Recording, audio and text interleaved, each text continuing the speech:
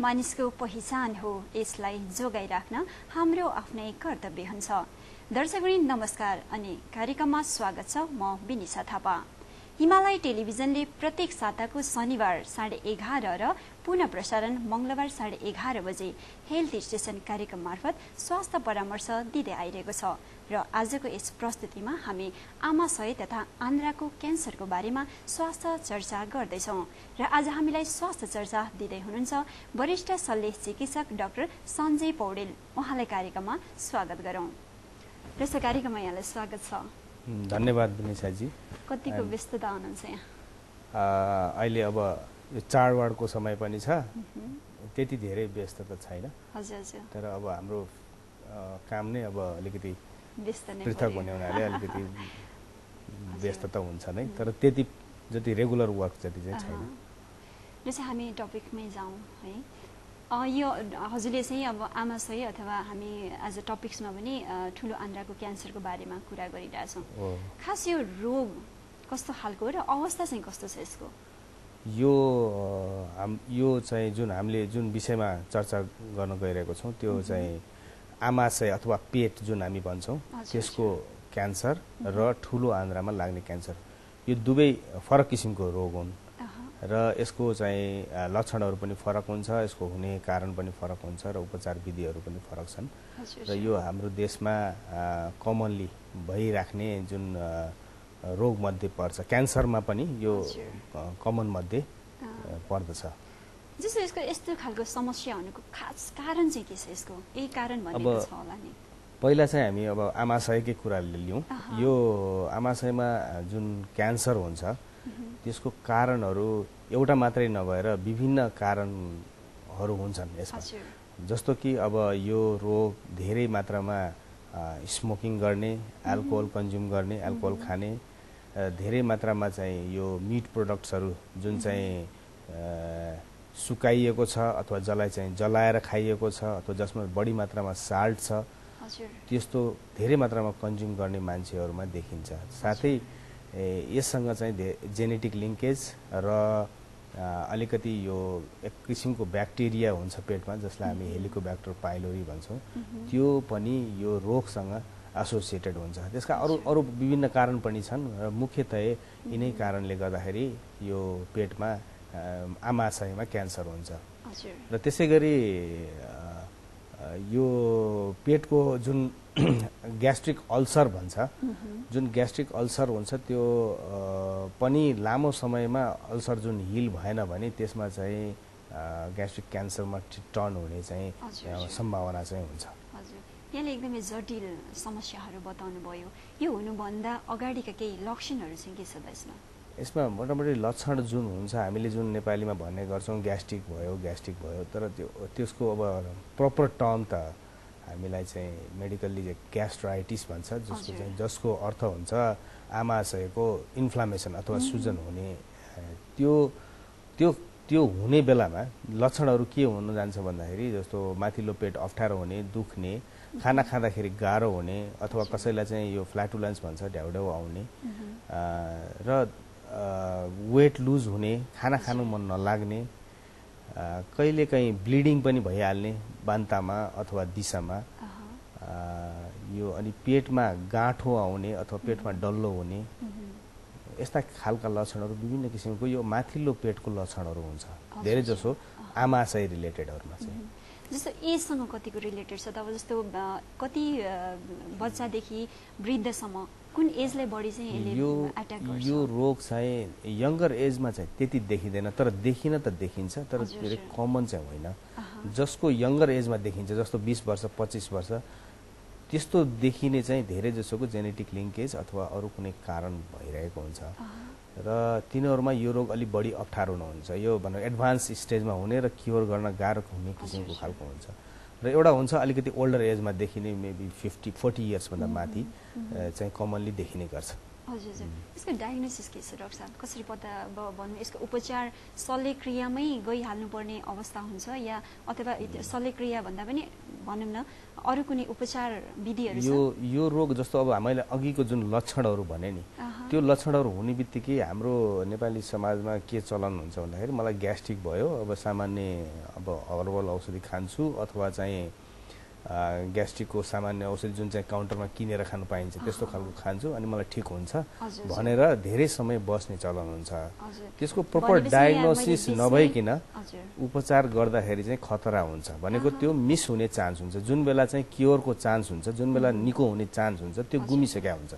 र त्यस्तो लक्षणहरू आएपछि सर्टेन क्राइटेरियाहरू छ, सर्टेन कुराहरू छ, त्यसमा चाहिँ हामीले पेटमा हेर्नुपर्ने कुराहरू हुन्छ इन्डोस्कोपीद्वारा। यो बाहिरबाट देखिने चिज होइन। इभन अल्ट्रासाउन्ड जुन हामीले साधारण तरिकाले भिडियो एक्सरे गर्छौँ त्यो कुराले पनि देखिँदैन। अर्ली स्टेजमा चाहिँ हामीले इन्डोस्कोपीद्वारा पेटमै हेर्नुपर्ने हुन्छ र त्यहाँ विभिन्न किसिमको असरहरू भइरहेको हुन्छ। जस्तो कसैको घाउ हुन्छ भने कसैको मासु पलाएर ठुलो भएको हुन्छ, कसैको प्वाल सानो भएको हुन्छ। यस्तो कुराहरू भएको छ भने हामीले त्यहाँबाट बायोप्सी भन्छौँ। त्यो इन्डोस्कोपीद्वारा चाहिँ हामीले त्यहाँको मासुको टुक्रा निकालेर, सानो धेरै नै मसिनो टुक्रा हो त्यो, हेर्दाखेरि टुक्रा जस्तो लाग्छ तर त्यो इन्डोस्कोपिकल्ली धेरै म्याग्निफाइड गरेर निकालेको टुक्रा हुन्छ। त्यसको धेरै ठुलो साइड इफेक्ट चाहिँ हुँदैन र त्यो निकालेर हामीले हिस्टोप्याथोलोजी भन्छ, त्यो अब प्याथोलोजिस्ट डाक्टर साहबकोमा चाहिँ हामीले यसलाई जाँच्नलाई पठाउँछ र मोटामोटी डायग्नोसिस चाहिँ त्यसबाट दिन्छ। त्यो आइदर यो नराम्रो रोगको टाइप हो कि यो चाहिँ खासै यसले औषधि खाएर ठिक हुने खालको हो। यदि त्यो क्यान्सरै रहेछ भने र एकमात्र उपचार जुन जसले क्योर हुन सक्छ त्यो चाहिँ सर्जरी नै हो। तर त्यसमा चाहिँ मेडिसिनको पनि रोल हुन्छ, जसले चाहिँ साइड बाई साइड मेडिसिन पनि दिनुपर्ने हुन्छ। भनेको किमोथेरापी भन्छ जुन, त्यो अगाडि दिनुपर्ने पछाडि दिनुपर्ने यस्ता किसिमको क्राइटेरियाजहरू हुन्छ। त्यो रोगको अवस्था हेरिकन हामीले त्यो डिसाइड गर्छौँ। यहाँको भनाइअनुसारले मैले के बुझेँ भने जस्तो अब जो व्यक्तिलाई यहाँले लक्षण पनि बताउनु भयो त्यो लक्षण हुँदाहुँदै पनि बिना चिकित्सकको सल्लाह अनुसार बिना उपचारमै उनीहरूले आफै औषधि खाने जटिलता आफैले बोक्दाखेरिको स्टेजमा हामी क्यान्सरमा परिणत हुन्छ। त्यो बेलामा चाहिँ उसको जुन निको हुने अवस्थामा पत्ता लाग्ने रोग चाहिँ अल्टिमेटली निको नहुने अवस्थामा गएर पत्ता लाग्छ। जति बेला चाहिँ खासै निको पार्ने उपचारहरू गर्न सकिँदैन, उसलाई चाहिँ अलिकति अब थामथुम गर्ने अथवा उसको लक्षण कम गर्ने यस्ता खालका उपचार मात्रै गर्न सकिन्छ, निको पार्ने उपचार गर्न सकिँदैन। भनेपछि यो जस्तो भनौँ न आमाशय र हामी पेटको क्यान्सरको बारेमा कुरा गरिरहेछौँ होइन, जस्तो एजको कुरा पनि भयो, लक्षण र उपचारका कुराहरू पनि भयो। भनेपछि यो रोगलाई भनौँ न अब समयमै उपचार गरेर शल्यक्रियासम्म त जानु नपर्ने अवस्था पनि यहाँले बताउनु भयो। यहाँले बिरामीहरूको यहाँले त धेरै उपचार गरिसक्नु भएको छ, यो अवस्था कहाँनिर ग्याप भएको जस्तो लाग्छ यहाँलाई? मोटामोटी हामीले जुन अघि भने मैले अलिकति करेक्ट गर्न चाहन्छु, त्यो शल्यक्रिया गर्नु नपर्ने भनेर चाहिँ मिल्दैन। जसलाई हामीले डायग्नोसिस गरेर क्यान्सर हो यो भनेको छौँ भने त्यो चाहिँ शल्यक्रिया मात्र एउटा यस्तो विधि हो जसले चाहिँ उसलाई निको पार्न सक्छ, भनेको क्योर गर्न सक्छ। र अरू भनेको यसको एक्जङ्क्टिभ थेरापी भनेको त्यसलाई चाहिँ निको पार्न हेल्प गर्ने किसिमको थेरापीहरू हुन्छ, किमोथेरापी अरू रेडियोथेरापी अरू कुनै किसिमको उपचार विधिहरू हुन्छन्। त्यो चाहिँ त्यसको एडिसनमा हुन्छ, तर प्राइमरीली चाहिँ सर्जरी नै हो यसको क्यान्सर लागिसकेको अवस्थामा चाहिँ। र यदि यही क्यान्सर चाहिँ एडभान्स स्टेजमा छ जुन चाहिँ क्योर गर्न सकिँदैन भने हामीले केही किसिमको सजिलो बनाउने शल्यक्रियाहरू, जस्तो कसैको खाना नली पुरै बन्द छ भने खाना नलीलाई बाइपास गर्ने र त्यहाँ अब स्टेन्टहरू हालिदिने अथवा उसलाई चाहिँ जसरी हुन्छ खानालाई सजिलो बनाउने किसिमका उपचार मात्रै सम्भव हुन्छ पछिल्लो अवस्थामा चाहिँ। तर अघिल्लो अवस्थामा चाहिँ उसलाई क्योर गर्ने किसिमको शल्यक्रियाहरू सम्भव छन्। यहाँले बताउँदाखेरि स्टेजको पनि कुरा गर्नुभएको थियो, जुन सुरुको अवस्थादेखि अन्तिम अवस्थासम्मको कुराहरू। सुरुको अवस्था जब बिग्रिसकेपछि नै हाम्रो अन्तिम अवस्थामा बिरामी भनौँ क्यान्सरको अवस्थामा पुग्ने भयो होइन। जस्तो उसले क्यान्सरको अपरेसन गर्यो अथवा शल्यक्रिया गरिसकेपछि दोहोरिने सम्भावना कतिको छ? त्यो दोहोरिने सम्भावना चाहिँ त्यही स्टेजमा भर पर्छ। जस्तो अब कसैको अर्ली ग्यास्ट्रिक क्यान्सर भन्ने एउटा किसिमको हाम्रो टर्मिनोलोजी हुन्छ मेडिसिन साइन्समा, त्यो दोहोरिने समस्या धेरै नै न्यून छ। तर त्यसै गरी स्टेजहरू जस्तो स्टेज 1, 2, 3, 4 हामीले लेभल गर्छौँ, त्यसको मासुको कतिसम्म भित्र गएको छ आमाशयको अथवा त्यो ग्ल्यान्डहरू आएको छ कि छैन, यो आमाशयबाट बाहिर फैलिएको छ कि छैन, त्यो सबै अवस्थाहरूलाई जुटाएर हामीले एक प्रकारको स्टेजिङ गर्छौँ। त्यो अवस्था अनुसार हामीले शल्यक्रिया गर्ने कि पहिला किमो दिने कि त्यसपछि शल्यक्रिया गर्ने कि विभिन्न किसिमको उपचार विधिहरू हुन्छ त्यसलाई चाहिँ कम्बिनेसनहरू गर्छौँ त्यो उसको लागि सुटेबल के छ त्यो कुराहरू गरिन्छ र यो जति जति स्टेज बढ्दै गयो रोग फर्केर आउने चान्स पनि बढी हुन्छ जस्तो यहाँले केमोको पनि कुरा गर्नुभयो केमो भनेको के सर्जरी पश्चात दिने हो कि अथवा कस्तो के छ यसको चाहिँ दुई तरिकाले दिन सकिन्छ स्टेज हेरिकन कुनै स्टेजमा चाहिँ किमोथेरापी नै चाहिँदैन धेरै अर्ली स्टेज छ भने किमोथेरापी नै चाहिँदैन तर कुनै स्टेजमा आएर चाहिँ हामीले अपरेसन गरे पश्चात पनि जुन रेसिडुअल ट्युमर हुन्छ जुन चाहिँ यो हाम्रो शरीरभित्र आँखाले नदेखिने किसिमले गइसकेका हुन्छ तिनीहरूलाई मार्नको लागि हामीले अपरेसन पश्चात दिन्छौँ कुनै कुनै किमोथेरापीहरू चाहिँ धेरै यो क्यान्सर रोग यति फैलिसकेका हुन्छ कि त्यसलाई तुरुन्तै अपरेसन गर्न सकिँदैन अथवा चाहिँ जटिल किसिमको हुन्छ त्यसलाई घटाउनको लागि अगाडि नै दिइन्छ त्यो अगाडि दिइन्छ अनि घटाइन्छ अनि फेरि अपरेसन गरिन्छ यस्तो किसिमकोलाई चाहिँ हामी अगाडि पनि दिन्छौँ अनि अपरेसन गरे पश्चात पनि दिन्छौँ त्यस्तो खालको कुराहरू केमोको बारेमा अलिकति प्रश्न हुन चाहन्छु यो अब किमोथेरापी भनेको एक किसिमको अब यो हाम्रो कोषहरू मार्ने औषधि हो धेरै कडा औषधिहरू हो यो साधारणतया अब रोग कन्फर्म नगरिकन दिइँदैन यसको लागि हाम्रो अन्कोलोजिस्ट डाक्टर साहबहरू हुनुहुन्छ जुन चाहिँ मेडिकल अन्कोलोजी प्र्याक्टिस गर्नुहुन्छ उहाँहरू र सर्जनको यो चाहिँ कोअर्डिनेसनमा दिइने कुरा हो यो रोगको स्टेज पत्ता लाग्छ अनि सबै कुरा हामीले उसको रोग कहाँसम्म फैलेको कुराहरू यकिन गर्छौँ अनि उसलाई कुन किसिमको किमोथेरापी सुटेबल हुन्छ अथवा हुँदैन अथवा फाइदा छ छैन त्यो कुराहरू यकिन गरेर दिइने गरिन्छ यसको प्रोसेसिङ कतिको लामो छ त यसको किमोथेरापीको प्रोसेस लामै हुन्छ यो चाहिँ यो अब महँगो औषधिहरू हुन्छन् यसमा र एकैचोटि दिन मिल्दैन भनेको यो कुनै एउटा हामीले कोर्समा दिन्छ कसैको 6 हप्ताको कोर्समा दिन्छ भने कसैको लागि 6 महिना लाग्ला कसैको दोहोऱ्याएर दिनु पर्ला यो रोगको एउटा रोग नभइकिन यसको स्पेक्ट्रम रोगको स्पेक्ट्रम हो यो चाहिँ त्यही क्यान्सर रोग साधारण किसिमको पनि हुनसक्छ त्यो धेरै जटिल किसिमको पनि हुनसक्छ एउटै रोग पनि त्यसको स्पेक्ट्रम हुन्छ त्यो हेरिकन हामीले कति दिने कति साइकलमा दिने के कम्बिनेसनमा दिने भन्ने कुरा हुन्छ त्यो औषधि पनि एउटा मात्रै हुँदैन यसमा कम्बिनेसनमा औषधिहरू दिने गरिन्छ अवस्था हेरेर दिने गरिन्छ जस्तो म यहाँलाई एउटा के पनि प्रश्न गर्न चाहन्छु भने जस्तो दीर्घकालीन रोग लिएर बसिरहेका बिरामीहरू जस्तो छन् नि त हामीसँग लङ लाइफसम्म रहने डिजिजहरू जस्तो थाइरोइडहरू ब्लड प्रेसरहरू होइन डायबिटिज यस्तो व्यक्तिलाई जब पेटको अथवा आन्द्राको क्यान्सर हुन्छ सर्जरी गर्नु पर्दाखेरिको यहाँले सल्लाह दिँदाखेरि अथवा अवस्था कस्तो राख्नुपर्छ र सर्जरीमा जान सकिन्छ त्यो रोगहरू योसँग त्यो रोग भएकोलाई यो रोग लाग्दैन भनेर हुँदैन त्यो इम्युन हुँदैन त्यो रोगले अझ जटिलता ल्याउँछ धेरै कुरामा उपचारमा जटिलता ल्याउँछ थाइरोइड जसको हुन्छ जसको डायबिटिज छ जसको हाइपरटेन्सन छ सर्जरीको बेलामा चाहिँ हामीले यो सब कुराहरूलाई कन्ट्रोल गरेको हुनुपर्छ अगाडि कन्ट्रोल गरेको हुनुपर्छ यसको लागि चाहिँ हाम्रो भनौँ न मेडिकल डक्टर जुन चाहिँ अब यो जसले फिजिसियनहरू हुनुहुन्छ उहाँहरूको कोअर्डिनेसनमा हामीले काम गरिरहेको हुन्छौँ यो कम्बाइन इफोर्ट हो यो भनेको ग्रुप इफोर्ट हुन्छ र उहाँहरूले यो कुराहरू हेरिदिनुहुन्छ अनि हामीहरूले शल्यक्रिया गर्छौँ र यसमा एनास्थेटिस्ट हो जसले चाहिँ बिरामीलाई बेहोस गर्नुहुन्छ त्यसको पनि धेरै ठुलो रोल हुन्छ जब शल्यक्रिया गरिसकेपछि आफ्नो जीवनचर्यालाई कस्तो अवस्थामा राख्नुपर्छ जस्तो लाग्छ यसमा उसको पेटको शल्यक्रिया पश्चात धेरै कुराहरूको मोडिफिकेसन हुन्छ किनभने कतिपय अवस्थामा उसको पुरै आमाशय निकालिएको हुन्छ कतिपय अवस्थामा चाहिँ केही आमाशयको केही पार्ट मात्रै बाँकी हुन्छ र खाने कुराहरूमा चाहिँ धेरै नै परिवर्तन ल्याउनु पर्ने जरुरी हुन्छ उसलाई चाहिँ जस्तो भनौँ न अब कसैको पेटै सानो भइसक्यो होइन त्यहाँ लगेर हामीले आर्टिफिसियली एउटा आन्द्रा लगेर जोडेर नयाँ खालको खानेकुराको च्यानल बनाइदिएको हुन्छ र त्यो उसले एकैचोटि पहिलाको जस्तो गरी टन्न खान सक्दैन उसलाई चाहिँ चाँडै नै सेटाइटी हुन्छ अब अलिकति खायो भने पनि कसैलाई रिफ्लक्स हुने डर हुन्छ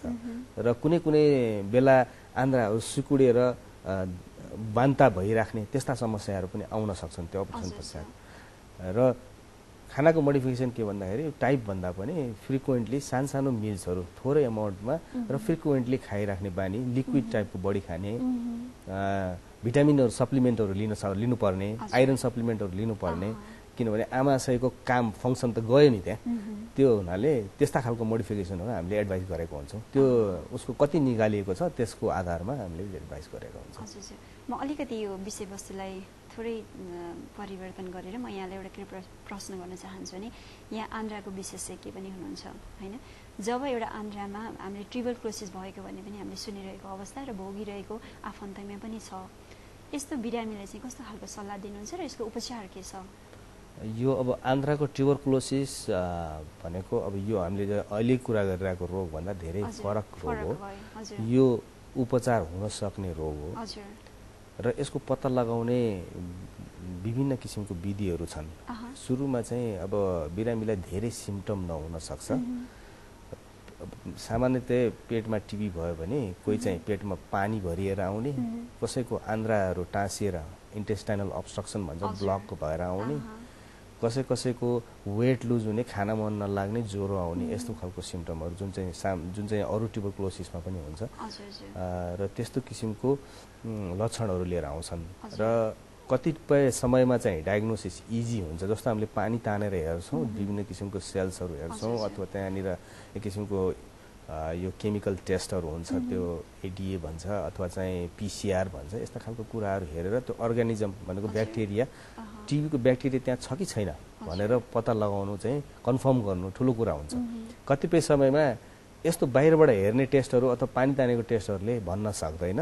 त्यो अवस्थामा हामी दूरबीनले नाइटोबाट पाल बनाएर पेटमै सिधै हेरेर त्यहाँबाट बायोप्सीहरू निकाल्ने पनि गर्दछौँ र कतिपय समयमा बिरामी एकदमै कम्प्लिकेटेड समस्या लिएर आइरहेको हुन्छ जसले गर्दा आन्द्रा ब्लक भइरहेको हुन्छ। त्यस्तो अवस्थामा चाहिँ अब उसको त्यो ब्लक खुलाउनलाई पनि अपरेसन गर्नुपर्ने हुन्छ यसै पनि र त्यही बेलामा हामीले त्यसको बायोप्सी पनि गर्छौँ र रोग पत्ता लाग्छ।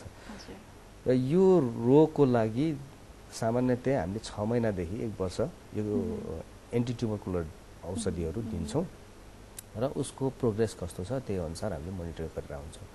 र रोग निको भए तापनि ट्युबरकुलोसिसको एउटा अप्ठ्यारोपन के छ भन्दाखेरि रोग निको भए तापनि यसले गर्ने असरहरू निको हुँदैन।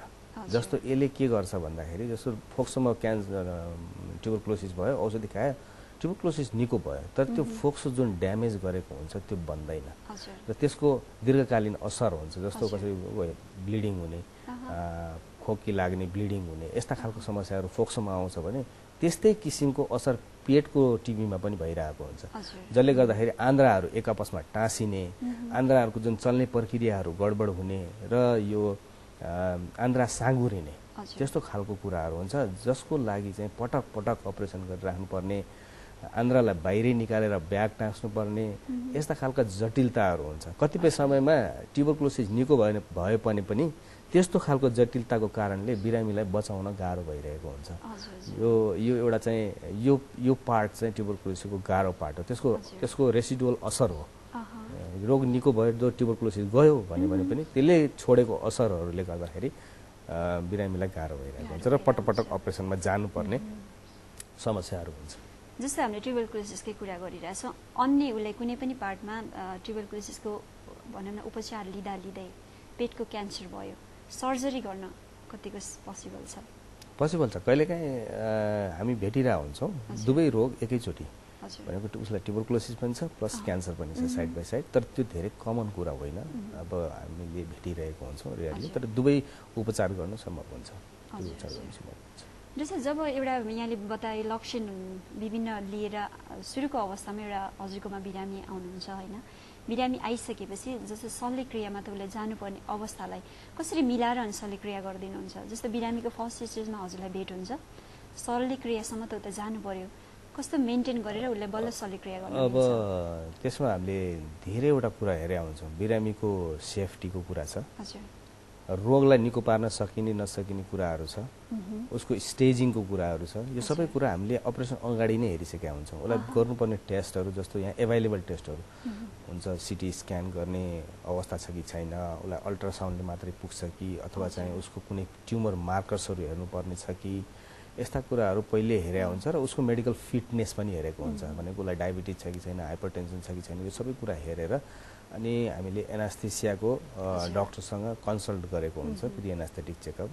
यो बिरामीलाई यो खालको अपरेसन गर्न सम्भव छ कि छैन, र सम्भव छ भने कति किसिमको जटिलताहरू आउँछ, उसलाई चाहिँ एकदमै इन्टेन्सिभ केयरमा राख्नुपर्ने अवस्था छ कि छैन, यस्ता कुराहरूको छलफल भइरहेको हुन्छ र त्यही अनुसार हामी प्रोसिड गर्छौँ। कतिपय अवस्थामा हामी त्यसबाट भाग्नु सक्दैनौँ, किनभने त्यो शल्यक्रिया गर्नुपर्ने नै हुन्छ र अर्को दोस्रो अप्सन्स हुँदैन त्यसमा। र कति कुराहरू चाहिँ त्यो अप्सन्स नभएको हुनाले शल्यक्रियामै गएर अब पछिको अवस्था यो हुन्छ भनेर प्रेडिक्ट गर्ने केही चिजहरू त हुन्छ, तर 100% प्रेडिक्सन चाहिँ केही कुनै पनि टेस्टले भन्दैन। अब बिरामीको एज, उसको चाहिँ पुरानो रोगहरू, अहिले भएको अवस्था, यो सबै कुराले माने राख्छ, सबै कुराले माने उसको आउटकममा माने राख्छ। हुन त रोगले धनी या गरिब जुनसुकै ठाउँमा पनि स्वास्थ्यले केयर गरेन भने रोगले त एट्याक गर्ने नै भयो। यहाँ एक वरिष्ठ भनौँ न यही विशेषज्ञ भएको नाताले म एउटा के प्रश्न गर्न चाहन्छु भने कुन ठाउँमा बढी रहने व्यक्तिलाई यो डिजिज यो भनौँ न कुनै स्थानमा बसेको ग्रामीण क्षेत्र होस् अथवा सहरी क्षेत्रमा यहाँले कस्तो ठाउँमा बस्नेलाई बढी यो रोग देख्नु भएको छ? हामीले एउटा केही समय अगाडि एउटा स्टडी पनि गरेको थियौँ। यसमा चाहिँ अलिकति यो माथि जुन आमाशयको क्यान्सरको कुरा गर्दाखेरि यो अलि बढी हिमाली भेग र पहाडी भेगमा बस्ने मान्छेहरूलाई बढी देखिएको छ। किनभने त्यसको कारण चाहिँ एउटा प्रिजर्भ फुडहरू बढी खाने चलन हो कि भनेर त्यो हामीले एजम्सन गरेको थियौँ र त्योसँग लिङ्क पनि छ। जस्तो हामीले हिमाली भेगमा चाहिँ धेरै जसो ड्राइड मिट अथवा चाहिँ यो कुराहरू धेरै नै स्मोक्ड मिट यो कुराहरू कन्ज्युम गर्ने चलन बढी हुन्छ र राखेको चिजहरू खाने बढी चलन हुन्छ। त्यस कारणले यससँग चाहिँ त्यो भेगबाट आएको मेबी जेनेटिक लिङ्केज पनि छ कि अब त्यो स्टडी गर्न बाँकी नै छ हाम्रो देशमा र त्यो चाहिँ त्योसँग लिङ्क छ। हामी तराईको पपुलेसन भन्दा पहाडको पपुलेसनमा चाहिँ बढी, हिमालको पपुलेसनमा बढी चाहिँ ग्यास्ट्रिक क्यान्सर चाहिँ देखिएको छ। प्रोफेसनलसँग कतिको रिलेटेड छ यो डिजिज? प्रोफेसनलसँग खासै डाइरेक्ट रिलेसन्स त्यस्तो छैन। मेनली फुड र ह्याबिट्स र चाहिँ एक प्रकारको कीटाणु, जेनेटिक्स, यिनीहरू कुराहरूसँग छ। कतिको एक्सपेन्सिभ छ त यो उपचार? उपचार ज्यादै नै एक्सपेन्सिभ छ र यसको लागि हाम्रो अब जस्तो म पाटना अस्पतालमा आबद्ध छु, अल्का अस्पतालमा नि छ। अल्का अस्पताल चाहिँ अब प्राइभेट सेटिङ भयो, अब पाटन हस्पिटल चाहिँ अब हाम्रो चाहिँ गभर्मेन्ट सेटिङ भयो र धेरै जसो क्यान्सरको उपचारको लागि चाहिँ सरकारले सहुलियत दिन्छ जुन चाहिँ पब्लिक हस्पिटलमा मात्रै एभाइलेबल छ, बिरमा होला, टिचिङमा। यस्तो कुराहरूको चाहिँ केही हदसम्म सरकारले त्यो उपचारको खर्च चाहिँ ठेकिदिन्छ। अब खै सिलिङ राखेको छ क्यारे अहिलेसम्म 2 लाख जति र उसको त्यो हुनलाई सर्टेन कुराहरू भएको हुनुपर्छ। अनि उनीहरूले चाहिँ हाम्रो उपचारको जस्तो अब ऊ चाहिँ गरिब हुनुपर्छ अथवा गाउँबाट सिफारिस ल्याएको हुनुपर्छ, यस्ता कुराहरू हुन्छ र डायग्नोसिस कन्फर्म भइसकेको हुनुपर्छ। यो कुराहरूको लागि चाहिँ सरकारले सहुलियत दिएको छ। त्यसको लागि हामीले त्यही मोडलमै हामीले काम गरिरहेको छौँ र अब सक्ने बिरामीहरू कोही प्राइभेट सेटिङमा पनि गएर अपरेसनहरू अथवा उपचारहरू लिइरहेको हुन्छ, तर धेरै जसो हाम्रो नसक्ने दाजुभाइहरू चाहिँ पब्लिक हस्पिटलमा आउनै पर्यो, अरू अप्सन पनि छैन र उनीहरूले सरकारको हेल्प पनि माग्नु पर्यो। त्यो कुरा छ। यो ज्यादै महँगो किसिमको उपचारहरू हो। यसमा चाहिँ अब भनौँ न बिरामीको ज्यानको रिस्कदेखि लिएर अब ऊ चाहिँ काममा फर्किने अवस्थासम्मको कुराहरू हुन्छ। किनभने उसले जुन अर्निङ गरिरहेको हुन्छ त्यो पनि लस भइरहेको हुन्छ र कसैले सपोर्ट गरिराख्नु परिरहेको हुन्छ, उसको फ्यामिली कुरा हुन्छ, फ्यामिली ब्याकग्राउन्ड हुन्छ, बच्चा बच्चीहरू हुन्छ। यो सबै कुरा चाहिँ सामाजिक कुराहरू एकदमै इन्टिग्रेटेड छ। किनभने रोग एकदमै असाध्य रोग हो। यो गाह्रो छ यो उपचार गर्न। खालि हामीले मेडिकल मात्रै हेर्दाखेरि पनि पुग्दैन सर्टेन कुराहरू। उपचार उसलाई तिमीले यो उपचार ल्याऊ भन्नलाई पनि धेरै कुराहरू ब्याकग्राउन्डमा सोचेर मात्रै उसलाई त्यो उपचारको हामीले अप्सन्सहरू दिन सक्छौँ। त्यस्तो कुराहरू हुन्छ। हजुर, भनेपछि यो हामीले शल्यक्रिया गरिसकेपछि पनि उपचार अथवा औषधि त्यो चाहिँ कन्टिन्यू नै हुन्छ, लामो नै हुन्छ र उपचार पश्चात पनि उसलाई हामीले फुल्ली हाम्रो उसबाट डिस्चार्ज गर्न सक्दैनौँ। भनेको रेगुलर फलोअपमा बस्नुपर्ने हुन्छ। सुरुको अवस्थामा कसैलाई कुनै रोग हेरिकन 3 महिनादेखि 6 महिनामा हामी कल ब्याक गर्छौँ, सबै क्लिनिकल टेस्टहरू गर्छौँ, जाँचहरू गर्छौँ र कुनै ल्याबोरेटरी टेस्टहरू गर्नुपर्ने छ भने त्यो पनि गर्छौँ र रोग फर्केको छ कि छैन भनेर फर्केको छ भने चाँडै पत्ता लगाउने कोसिस गर्छौँ। त्यो केही समयसम्म उसको फर्किने चान्स हुन्छ। त्यस कारणले त्यो हामीले हेरि नै रहेको हुन्छौँ। हजुर, हामी कार्यक्रमबाट छोटो समयमा छौँ। यहाँले एउटा अन्तिम प्रश्न के गर्न चाहन्छु भने जो अलि यहाँले बताएअनुसारका लक्षणहरू लिएर बसिरहनु भएको होइन, जो भनौँ न चिकित्सकको सल्लाह बिना नै औषधि लिएर बस्नु भएको र जो क्यान्सरै भनेर थाहा पाइसकेपछि पनि उपचारमा ढिलाइ गरिरहेको बिरामीलाई कस्तो खालको सन्देश दिन चाहनुहुन्छ? यसमा चाहिँ अब त्यही हो, त्यो लक्षणहरूलाई इग्नोर नगरौँ, सर्टेन लक्षणहरूलाई इग्नोर गर्नु मिल्दैन। जस्तो कि मैले आमाशयको कुरा गरेँ, त्यही कुरा ठुलो आन्द्रामा छ भने दिशामा रगत आउँछ, धेरै जसोको दिशामा रगत आउँछ, आउँछ अथवा पटक पटक यो इन्टेस्टाइनको सिम्टम लक्षण पेटको लक्षणहरू लिएर आउँछ। त्यस्तोलाई चाहिँ औषधि खाँदै बस्दै अब ब्लिडिङ भयो, दिशामा रगत आयो, पाइल्स भनिदिने आफैले होइन। अब जजागै छैन, औषधिहरू खाइरहेछ महिनौँ, अनि भित्र क्यान्सर पलाइरहेको हुन्छ ठुलो आन्द्रामा, र माथिल्लो पेटको कुराहरू छ भने त्यस्तै ग्यास्ट्रिक भनिदियो होइन। आफै सेल्फ ट्रिटमेन्ट गर्यो, अनि भनौँ न पत्ता नलागिकन उपचार भयो भनौँ न, त्यो कुरा टेस्ट नगरिकन उपचार सुरु गऱ्यो भने यो अवस्थाहरू आउन सक्छ। सबैलाई नहोला, तर मिस हुने चान्स त्यतिकै हुन्छ।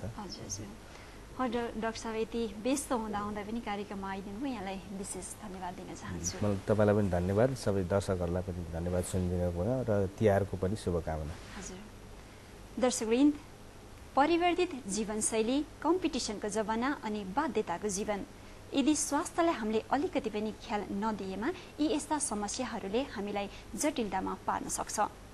कार्यक्रमबाट बिदा लिने बेला भएको छ। आगामी हप्ता अन्य स्वास्थ्य परामर्श सहित म वरिष्ठ विशेषज्ञ सहित म विनिशा फेरि उपस्थित हुने बाचा गर्दै अहिलेलाई बिदा माग्छु। हवस् त, नमस्कार। यहाँको साता शुभ रहोस्।